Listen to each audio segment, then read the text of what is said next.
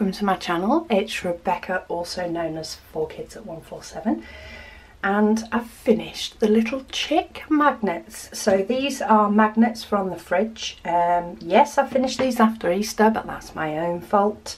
But I think these are really sweet. So we've got a little chick there with like an eyeglass. We've got one with some wings. I'm trying to make sure that the camera picks them up. I've got one with a little hat for a little pop of a different colour, and then I think this is just my favourite one. Just quite a little simple chick in an egg.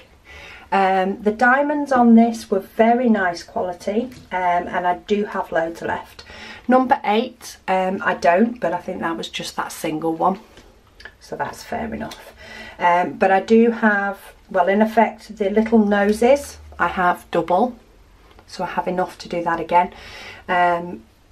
We've got the other sort of orangey shape, and then we've got your standard diamonds, pink, black, silver, some yellows and some oranges, and I've got loads of them left. So there was no fear of running out of any, and as I say, they were very good quality, so I don't think it would have been an issue.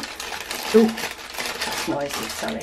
I don't think it would have been an issue even if they had have not been the best quality. I would have had enough to pick from.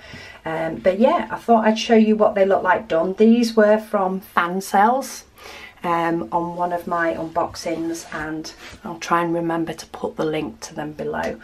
But let's zoom in now. But yeah, I think they look rather sweet.